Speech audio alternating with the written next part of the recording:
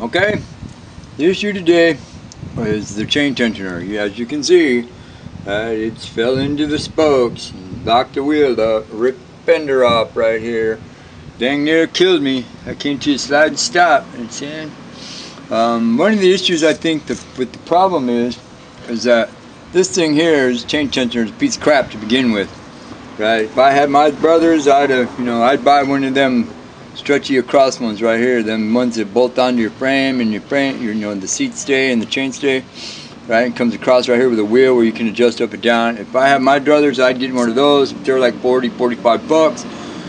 Poor old hillbilly ass me, he's saying I ain't got enough money right now. So unfortunately, the red speeder bike has been sitting idle for the last month or so until I decided to come out here and found me a wheel on Amazon, and he's saying because I can't find one at the local. Here comes the trash truck, so hang on a minute.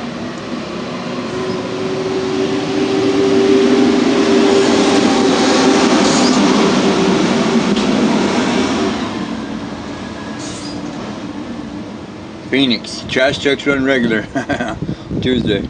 But anyways, down at the local bike shop, I couldn't get one of these wheels, a 26-inch coaster brake single speed, because apparently everybody and their brother wants to have one. So I couldn't find one anywhere here local, so I had to do Amazon, and Amazon had a good one. I found a guy that builds these bikes too, just like I do, right? And he said this is the one he uses. He gave it 5 stars, so that's the one I bought. I'll do a video on it when I get it tomorrow. But anyways, as you can see, the force of this was pretty catastrophic. It ripped 2 spokes clean out of the rim. It's got if you look right here correctly, you can see where the 2 plates are off. So, I mean, there was a centrifugal amount of torque here, right, when that came sliding to a grinding halt. As you can see, it damaged my little bracket right there a little bit. It's got the chain pulled way off. This thing is tight as hell. So what we're going to do today is we're going to take it apart. We're going to get it ready. I'm going to take the wheel, all the gear and everything off, get it ready for the next wheel tomorrow. So that's where we're standing right now. Okay, the tools you need for this gig are fairly simple, right? You need a 14 millimeter, you need a 12 millimeter, you need a 10 millimeter, you need a number 2 screwdriver, right? For our setup here, because one of the bolts, we had to replace one of the bolts early on. I got to have a 12 millimeter socket wrench to go with my 12 millimeter. Vice grips are optional. You never know when you're going to need a pair of vice grips, right? So, as you can see, right, I already took off the coaster brake bracket just to get it out of the way, and I got the fender, the mangled up old fender over there off. You know what I'm saying? So we're going to set up right here and we're going to go. Well, as you can see, I got it off finally. Mangled up the tensioner wheel a little bit pretty good. As you seen earlier, I was having a struggle with that one bolt. Well, this is why. It was a significant amount of damage was done here, and this bolt got chewed up and messed up, so I ended up having to break it off to get it out of there. Right, but as we stand right now, this is where we're at. Alright, so the next step is to take the wheel off and all that stuff, and we'll go from there. Okay, you want to be safety conscious here. You want to be safety first. You want to kill yourself. As you can see, I got evened out my pedals, and I put a bucket on that side and a milk crate on this side. I got the pedals on. I even went ahead and tied the pedal onto the box so it doesn't fall out. So you can, you got good ground clearance here, so now you can work. Right, this is how we're going to do it. We're going to take the wheel off and we're going to go from there. Alright, so I got to go get a 15 millimeter wrench. Hang on. Got my standard park tool here. Alright, this is a universal tool. It's a good thing to have. And a 15 millimeter because we're going to take off the rear wheel here. Alright, so this park makes a lot of cool ass tools for bicycles, and basically that's what this is a bicycle. So, take this baby off.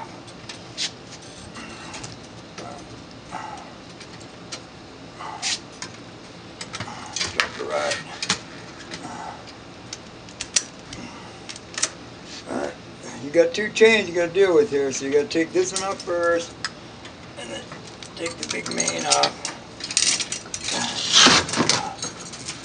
See, good ideas don't always work.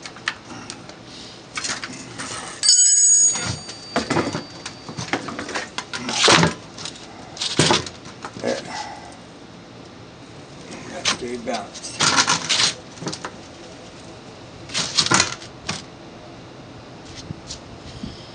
now. I think that's why the people sold the bike to the pawn shop. But look, the bearings are all wobbly and shot. We got 2 spokes out. The rim is seriously bent. Look at that. Look at that puppy. Man, that thing wouldn't go. So this wheel is basically shot. So the next step is I'm gonna take off the gear. Take the tire and tube out, pitch this thing in the scrap bin, right? And then we're waiting for tomorrow to get the new one. Okay, here we go. You guys know the drill on this. If you put one of these together, you just take it apart the same way. Use a 10mm and a 10 deep socket here for the back. You gotta be careful with what you're doing. Alright, because you don't want to strip these plastic, because the nuts have them little plastic inserts on them. Alright, they're only good for, you know, maybe 1 or 2 applications here. Alright, so anyway, this is what you're doing. You want to be really careful. You can see it or not, but right inside here, there's a piece of the inner bearing. Cage bearing is broken, so it's pretty gnarly, pretty wobbly. You know what I'm saying? You have a significant amount of wear on the 2 rag joints, you know what I'm saying? A lot of the bolts are toast. This was a catastrophic failure here. But anyway, tomorrow we're going to get a new wheel. Here, let me back this out. Tomorrow we're going to get a new wheel. I'm saying we're going to put this new tire on, new tube. We're going to put it all back on the speeder bike over here. It just won't stand up anymore. Right? And then we're going to be back in business. But as you want to see, look, you see here, you're saying you want to get this thing mounted on pretty tight. That's what we did. We got some significant spoke grooves here. You're saying, because this part right here, it's this part right here.